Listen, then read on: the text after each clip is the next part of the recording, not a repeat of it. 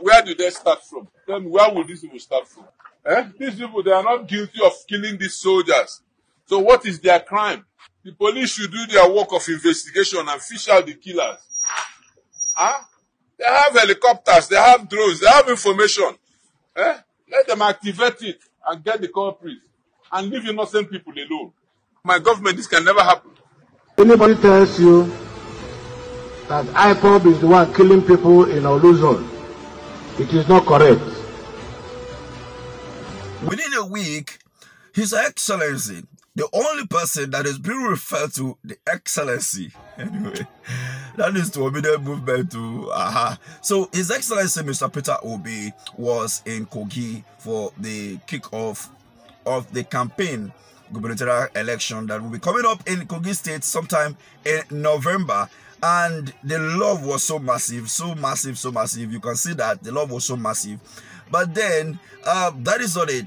One of the gubernatorial candidate of the Labour Party in the forthcoming election, by-election, or like call it offshore election, complained about the insecurity in his home state.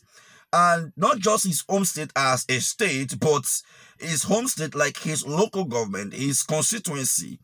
And it's no other place but IMO State, which we all know. IMO State has been passing through some high level of insecurity in the last 4 years, since the inception of Hope Ozodema as the governor of Imo State. The insecurity of Imo State, went from bad to worse.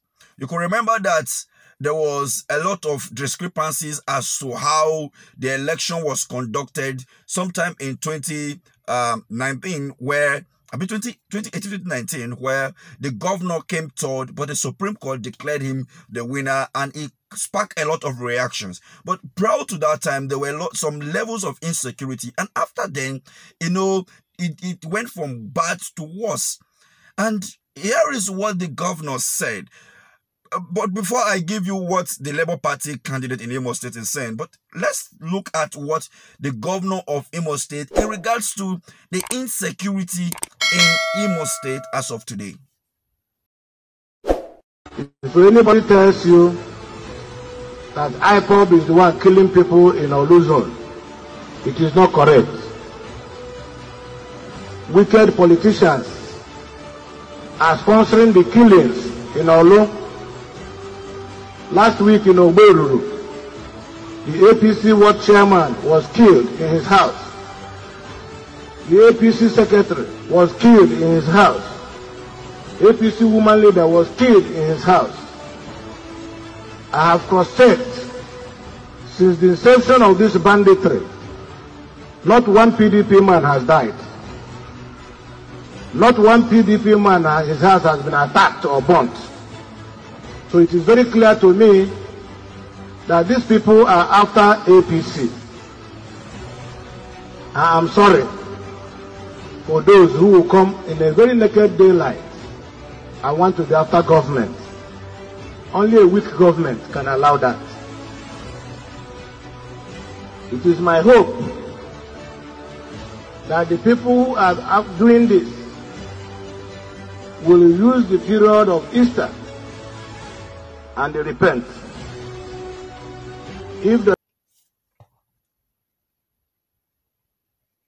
Now you've heard him, that nobody from PDP has been confirmed dead, or nobody from PDP died as a result of the insecurity going on in Imo State. But then a woman leader was killed, so many things happening to APC. So the insecurity in Imo State is basically against the ruling political party. As some people, some heavy political heavyweights are supporting this insecurity or orchestrating this insecurity in Imo State. But you are the #1 security officer in the state. Your party is the one in charge of the security apparatus in the country. Your party is in charge at the national, at the state level. So if there are some people sponsoring insecurity in your state, then it is left for you. If you cannot handle it in a state level, you call on the president to help you solve this insecurity in your state, because it is a one-man show. Because APC is the president, APC are the senators, APC is the governor. So what are we talking about here? You let me blame us. So are you telling the people that the opposition are the one, perpetrating this thing, but you cannot arrest them? Or what are you trying to say in essence here? Now, this is what happened that led to the Labour Party candidate complaining about the insecurity in his hometown. The Nigerian military fighter jet was shot down somewhere in Niger State, but there was no any reprisal attack. Many soldiers died as a result of that. But here in IMO State, there is a reprisal attack as some soldiers were killed. And look at this. What is the meaning of this? They are supposed to be the protectors of life, not to kill, not to destroy lives. The essence of governance is to protect lives and property. Come on, this is wrong. This shouldn't happen at all. Sometimes you lead by example. This is wrong. Very, very wrong. In the midst of all the hunger, all the poverty, all the suffering, where do they start from? Tell me, where will these people start from? These people, they are not guilty of killing these soldiers. So what is their crime? The police should do their work of investigation and fish out the killers. They have helicopters, they have drones, they have information. Let them activate it and get the culprits and leave innocent people alone. My government, this can never happen. We'll have vigilante in every local government in the country. We equip police.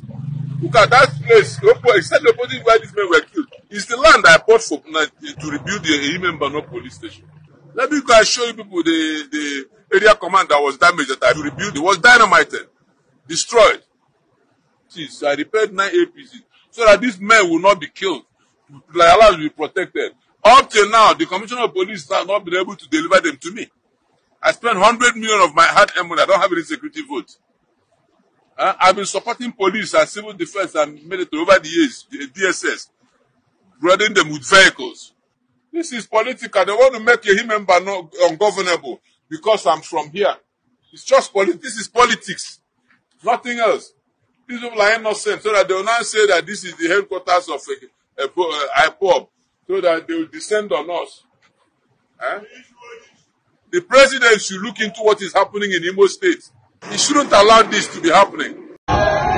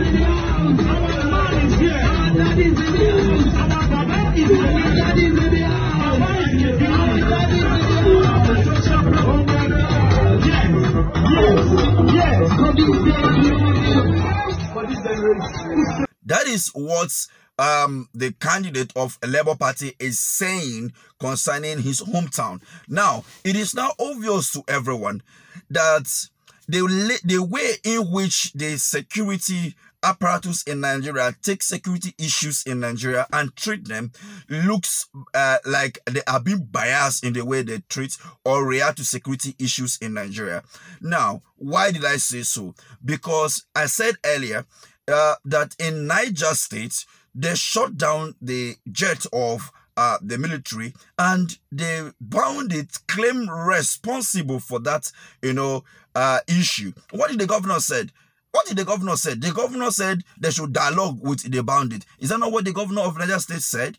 But now, what did the governor of IMO State, what is he saying concerning the insecurity in IMO State? He keeps saying that the opposition are sponsoring what is going on in IMO State. But then, here is a governorship candidate of a Labour Party saying that this is being done in his hometown. It's a peaceful place, but they are here now because it's political, because he is from that hometown and is contesting. So they want to make it look like this is the headquarters and put an eye on that place and restrict the number of people and the people that comes out to vote in that region. This is not acceptable at all. This doesn't make any kind of sense at all. For people to be behaving in such a manner.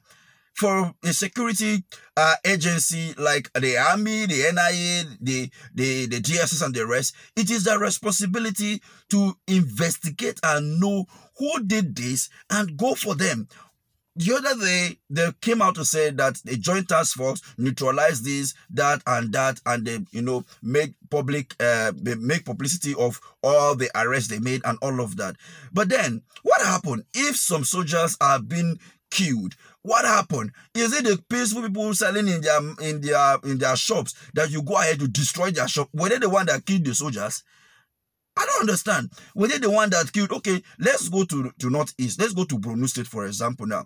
In Borno, there have been so many ambush in the Northeast. In Borno, you will see soldiers going to defeat the Boko Haram, to fight the Boko Haram, and they will be ambushed and killed in a particular community. There have never been any time where they go back to attack those community. Rather, they strategize and go for the Boko Haram. You have declared that the IPOB terrorist organization. So if you are at war with the IPOB and soldiers are being killed in a place that you call is an IPOB zone, why are you going after the community? Why destroying the property? Why destroying the businesses, the market square of that community? Is it the community that is an IPOB? Is it the market, the people selling their business at IPOB? Is it not the same IPOB that is telling the people not to go to market on Monday, to sit at home?